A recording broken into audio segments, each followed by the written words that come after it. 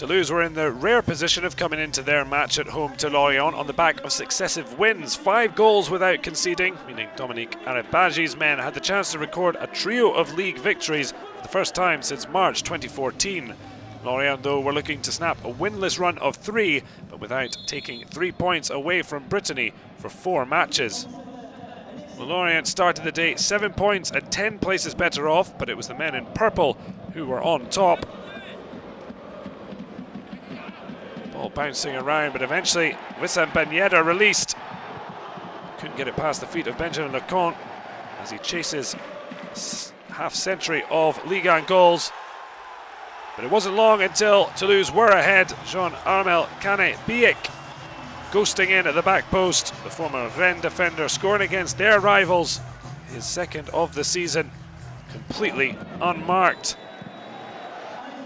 Well, fury for Lecomte and Lorient as the halftime lead held by Toulouse. Had only beaten Lorient at Le Stadium twice in 10 league meetings, the Bretons winning on the last visit thanks to a Jordan Ayew winner. And Lorient hit back in quick fashion at the start of the second half. Maxime Barthomel finding Benjamin JEANNOT. That just coming 3 minutes into the restart. Terrible clearance, great improvisation and a smart finish at the near post. At the first goal, 16-year-old Alban LAFONT had conceded in Ligue 1. Arabaji may have been angry at such a slack start to the second half. He would have been not prepared for what came next. The ball so quickly given away. And having just scored moments before, had the confidence to try it from distance. And catching Alban LAFONT completely off guard.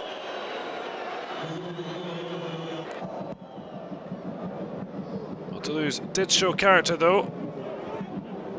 Were able to restore parity.